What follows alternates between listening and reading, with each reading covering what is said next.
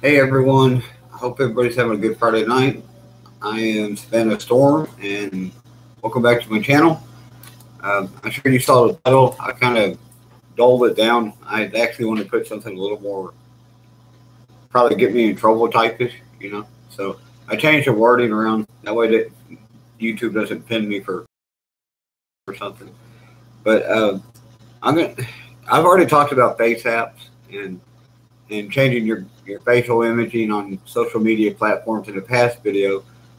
But the other side of that I didn't touch on is how prone, especially trans females, are to body image distortions. You know, in just my opinion, it's caused by what does a standard female look like? What does a standard male look like? I'm 43. I was born in 1978, and maybe I'm a little bit older than some of you. I've seen a little bit more as far as everybody kind of being stuck in their gender roles and what's expected of each gender. You see memes on social media all the time. Well, the woman's in the kitchen cooking and the man's out working, making the bread. And no, it's not like that anymore. The older generation tends to think like that, and that's their right. But on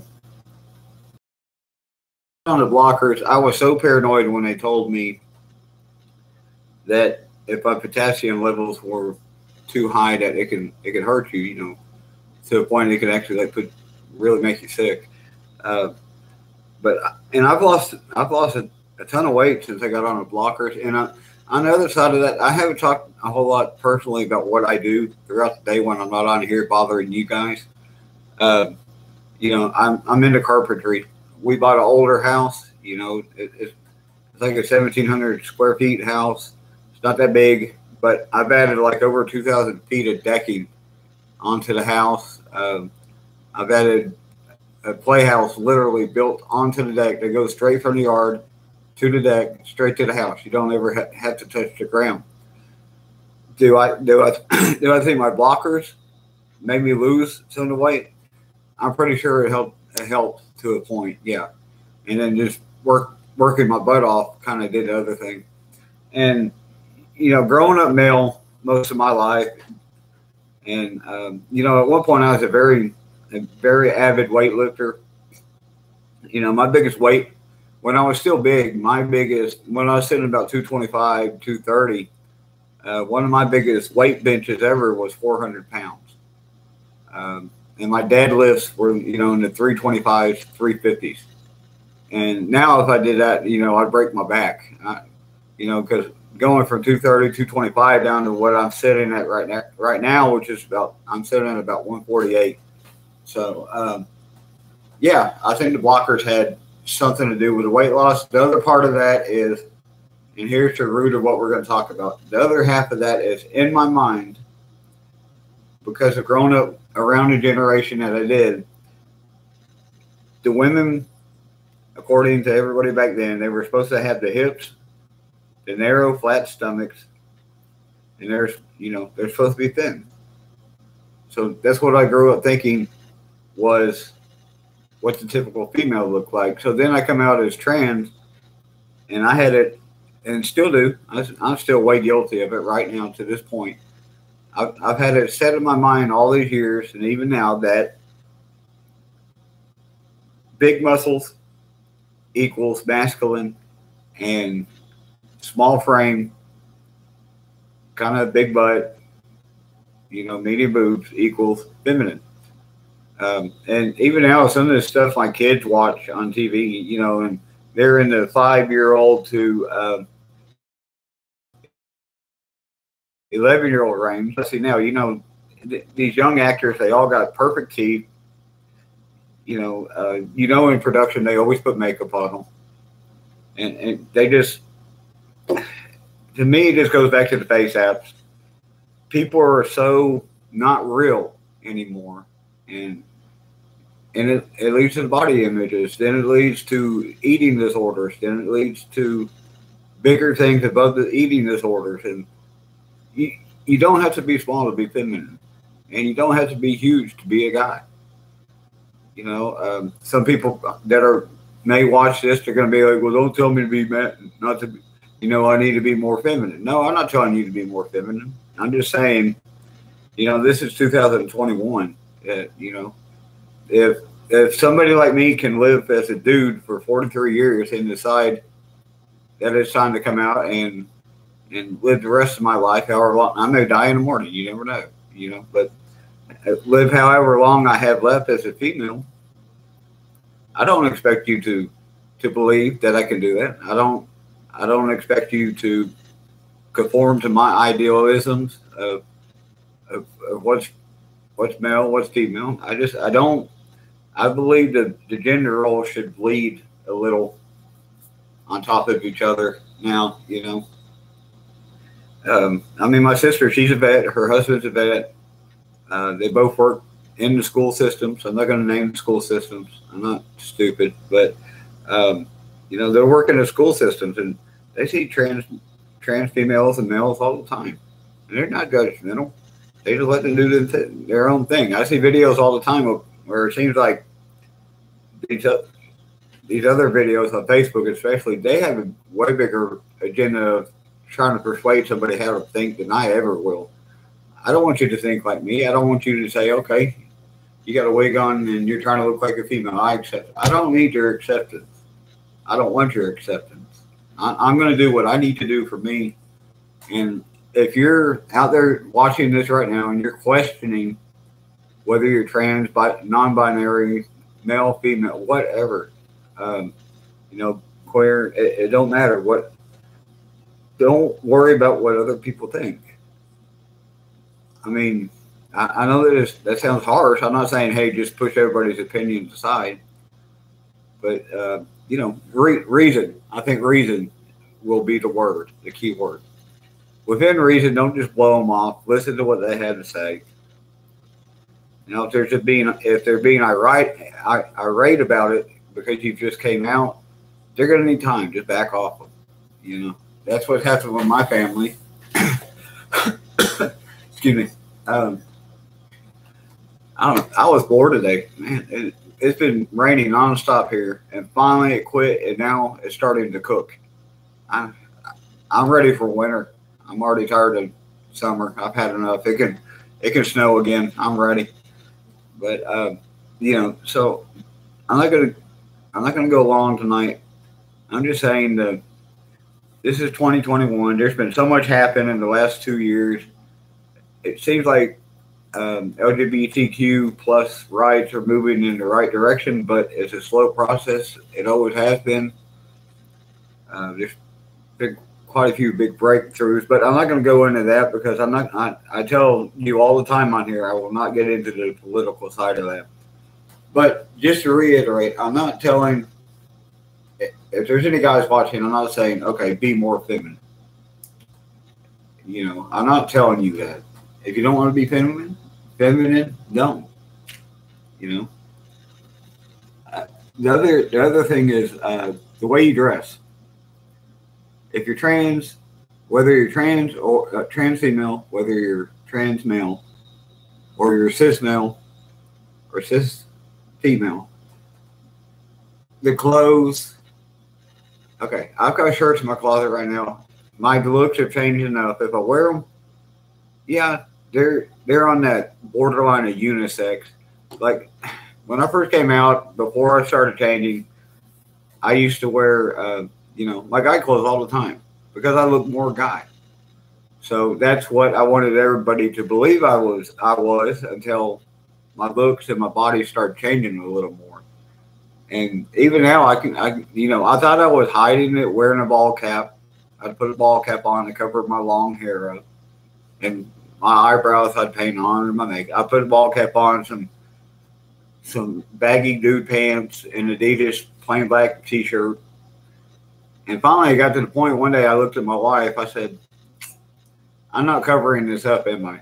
And she said, no. She said, even the guys' clothes now, you've changed enough that the clothes aren't, you know. So now that I'm starting to look and actually present more female, I can wear the guy clothes all I want. I think people are going to start seeing the female side of me more, and that's fine. I'm comfortable in guy clothes. I'm comfortable in girl clothes. Honestly, as far as I go, I'm more of like a sporty dresser. You won't see me wear much. You know, I won't be running around very much with ruffles hanging off my shirt. I'd rather maybe wear pants that are too tight, or like the shirt I got out on now, just a shirt for Walmart that's got some clever little saying, plain black on it. That's how I dress as a guy too, just comfortable. I want to look sporty. You know, I don't want to look like I just came out of some old Western boutique somewhere. I mean, if you're into that, fine. If you're like the diva and you want to do that, I tried doing the diva thing at the clubs when I was younger. You know, most of our friends were either gay or trans, and they dressed me up. Back then, I just wasn't into it. You know, I'd get out there. I was so embarrassed and nervous. Before I could get off the stage, I'd have like all the other clothes ripped off already. They're like, "What are you doing? You're gonna ruin the clothes," you know. But you know, just do your thing. And like Reddit, okay, this is gonna sound like I'm just having a self-esteem issue here, and it's not. But I get on a lot of these trans male and female sites on Reddit, and I'll go on there, and you know how blunt I am, and I'll post my selfies, and I'll get maybe 50, 50 likes, maybe 2-3 comments. You know, somebody further along in transition posts one, and they weigh 110 pounds, and they're 18, maybe 17 tops. You know, they'll get 200-300, and that's kind of in my mind where I'm getting the trend that people are.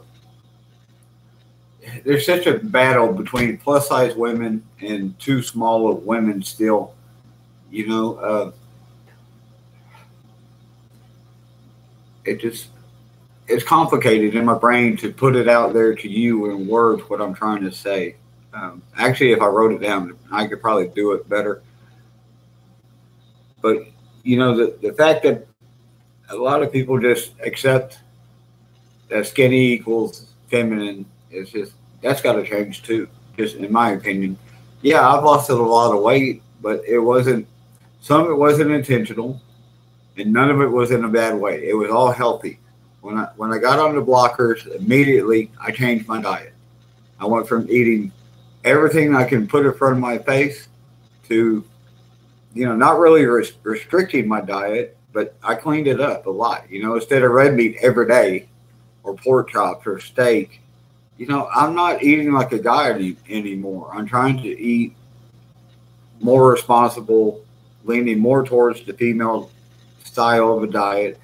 Now, I say it's a female diet. My wife, you know, she's as big as I am, and she's still sexy and pretty, and she can out eat me on any given day, you know. Yeah, I remember when we were first dating, you know, I would go get a huge platter of food, $40 for one plate, and she'd want the same thing, you know. And see, she made me fat. That's it. Marriage made me fat. We pulled Al Bundy in a peg, but you know, I ordered a huge $40 platter of seafood and just get all the extras on it, and she'd get the same thing. Well, I'd eat all mine, and she'd take like 2 bites of her $40 plate, and she'd be done. Well, I knew we were going to be running around when we were dating, so I never wanted to take it home. So I'd sit there and eat 2 $40 platters this big, full of seafood and steak and potatoes. So she was fattening me up before we even got married. But no, my eating habits were terrible. Doctor told me, you know, hey, we're going to put you on blockers, but quite frankly, your diet's terrible. You need to change it, do something about it. You know, they always wanted to send you to the nutritionist. So I'm like, no, I'll do it on my own. Being a weightlifter, you know, it was always carbs, protein, lean meats, and microfats, NOS, you know, and every now and then, what's it called? That stuff that makes your heart blow up if you take too much. Creatine. Yeah, creatine. That was my diet. As much, you know, 10,000 calories in a day. Now, between working outside in the heat and just controlling my diet better, you know, I'm sitting probably about 2,500 calories a day, and I munch in between meals. I'm doing red meat maybe once a week max. My big thing is chicken. I love chicken. Chicken's healthier, and it's got yeah, a lot of the chicken you get either got low potassium or no potassium. It all comes down to whether you bake it, fry it, steam it, or broil it. It all depends on you know. We've got some chicken in the freezer right now, and I can eat it. It's got zero, you know, 0 to like maybe 10 milligrams of potassium per serving. I bought a rotisserie chicken on the 4th of July from Walmart, and I got it home, and I think it was less than a cup of the chicken off of there because of the way they cooked it. It was like almost 200 milligrams of potassium. But yeah, definitely. Since I backed off my potassium, how much potassium intake I have. I backed off my sodium intake, salt intake. Those are two huge things. Instead of eating seconds, I eat one serving. It comes basically down, okay. I'll admit getting a little bit smaller did make me feel more feminine, you know, because it gets rid of the broad shoulders, it gets rid of the beard looking gut you may have. And honestly, if anybody has a tip on growing a butt, I really need a butt. I have like no butt. But it's cute. Yeah, well, thanks, honey. My wife's in here commenting for me. She said, but it's cute. I'm glad, but I got like no butt. I need some butt. I've tried, what do you call them? Butt workout. I've tried the butt workouts. It just won't go anywhere. Typical like guy style body, you know, all gut, no butt. Always tugging the jeans up, you know. But yeah, you can get smaller, but you need it. If you do it healthy. The risks of some of the medications that we take to transition, the surgeries we go through, there's enough risk already there compiled onto your body, your immune system, without adding further possibilities of damage if you were to develop an actual eating disorder. So don't go that route. Just be who you are.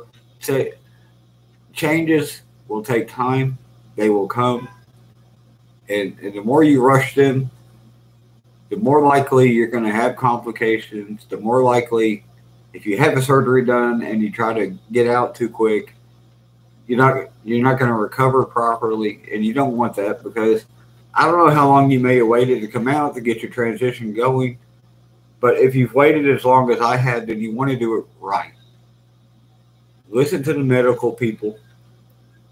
Listen, if you have a spouse like I do, listen to your spouse. You know, listen to your friends. And, you know, that's basically all I have to say about it is being feminine is about how you feel. It's not about how you look. I don't care if you have a wig on. I don't care if you have short hair. You know, I don't care if you have like no boobs at all or you got giant ones. I don't care if you got a little butt or a huge butt. It all comes down to personal preference to how you want to look. And honestly, I hate my tiny butt. I want a big butt. I hate my face. I want my facial feminization, but at this point, I can't afford it. I still got to find a way to either finance it or get it done, and I'll get there. But I just want everybody to be safe, whether you're going from female to male. You know, you can get big taking this testosterone. It'll take time. Exercise right. When I was lifting weights, one thing I found, a lot of guys, they know if they lift too often, you won't get bigger. You'll get stronger, but you won't get bigger. If you overexert the muscles and don't give them enough time to heal, you will actually, you'll lose the water in the muscle and the new tears. And they'll look thinner, they'll look sharper, and you'll think they're bigger, but they're not. You'll go to put on your shirt, and there's like no gain there, especially in the biceps and the traps. It just won't be there. I'm, I consider myself a female, but I don't know how a female is supposed to feel. So I guess I'm kind of trying to tell you how I think I should feel as a female. Me, when I do my eyebrows, do some makeup, my hair, I can tell my hair is grown out, my chest has changed, my pelvic area has changed, my legs are thin as a rail now. My abs are starting to come out. I've never had abs in my life. That's how I feel feminine. My femininity comes from the way I dress and how people approach me. I don't go in public a lot because even though I'm sitting here on YouTube, I'm not big on people. I know it's ironic, right? The difference is I can talk to you through the computer screen and you can't get to me. But if I go out in public and people bother me, yeah, I don't want that. I'll stay right here in my little cave, my little safe zone, I guess. But the last thing I'm going to touch on, because we're coming up on 21 minutes, is pronouns. Pronouns seem to be such a huge, huge thing. As a trans person, I don't want attention. And I hear it over and over and over and over and over on social media and out in public. Well, trans people don't want attention. LGBT don't want it. If you do not want attention, don't draw it to yourself. I don't dress flashy. I don't dye my hair purple. I'm not going to run around and scream, hey, I'm trans. And quite frankly, I am not proud to be trans. In my mind, yes, I'm trans. I was supposed to be a female. I am a female. But you will never hear me say I'm proud to be trans. Because I feel like I was kind of cheated. I feel like I should have spent the last 38 years of my life being who I feel like I should be now. So that's that. I guess that's pretty much going to be it. Just when you see these girls online, think about how many, when I say girls, trans females, think about how many of them use the face app on their face, or on their abs, or on their legs, or on their boobs, or on their makeup, and you don't know it. The apps are getting good enough they can actually get around some of those systems now. Think of it, you see how skinny they are. Think of, okay, they're going to use the app to get that way. If you want to have a thin body and be healthy, it takes what a lot of people don't know how to do anymore: hard work and discipline. That's what you got to have, and that's what you got to have to be famous. That's what you got to have to be a good athlete. That's what you got to have to be a good brother to your sister, or your other brothers. It's all an integrity. I will never get on here and talk about a news story about another trans person that has already been beat to death by the media. You've already heard it 10 times in a day, so you're not going to hear it from me. That's not why I'm here. I'm not here to get famous. I'm not here to talk politics. I am here to vent, share my story, and hopefully let other people identify with where I'm at for my age, my transition, where I've been, and where I feel like I can go. And that is the main reason I'm on YouTube. I did post a second transition video, very brief. I did one the first time it was me transitioning, because I am married and I have a supportive bi spouse of 16 years. I did the second video, which included most of the pictures of her and I together. And the kids weren't on there. Nobody else is on there, just her and I. And I did that because in one of my other videos, the title was that marriage and transition can exist. And that's the point of my current number 2 male to female transition video, is to show you that she has been with me since day one, leading all the way to right now. and it can be accomplished. It just takes work. And here's that word again: integrity, communication between you, whoever it may be. Just communication between the couples. Okay, I'm going on, coming up on 25 minutes, so I'm going to say good night for now. I guess probably next Friday I'll post again. I hope to see you guys soon. I need some new subscribers. Thanks for the views on the past videos, and I'll anxiously be watching. And I can't wait. And I still need content suggestions. So if you got content suggestions, just leave a message. Let me know. I'll read it right away. One of my readers told me I needed to cut the music out of the background, so I did. Here I am. Love you guys. I've been Savannah Storm. I hope you come back to my channel. Be safe this weekend. Bye.